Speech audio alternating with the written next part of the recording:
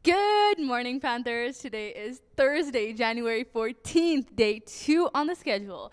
My name is Erba, and these are your announcements for today. First off, we have weather.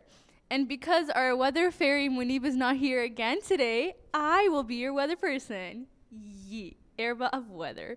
So, today is Thursday, so our low is -11 and our high is -9, which is not much of a difference, but okay.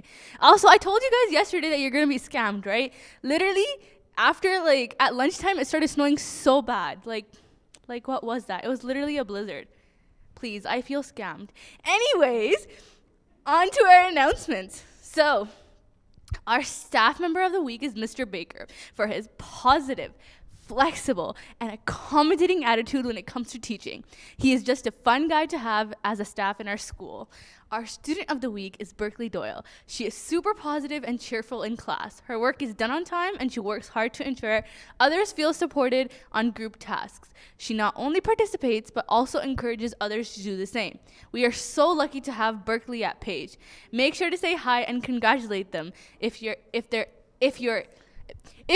their class.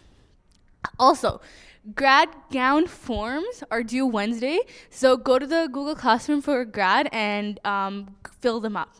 And now, it's your favorite time of the show, Erba's Nameless segment. So, today's jokes are Harry Potter themed, so if you're not a Harry Potter fan, then, well, try to understand them. So, how does Albus get into Hogwarts? Through the Dumbledore.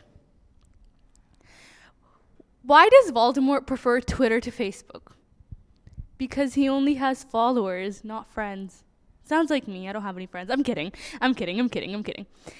Why is Mad-Eye Moody such a bad teacher?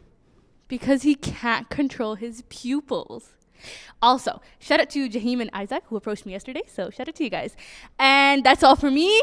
Have an amazing day, and back to your Period 1 teachers.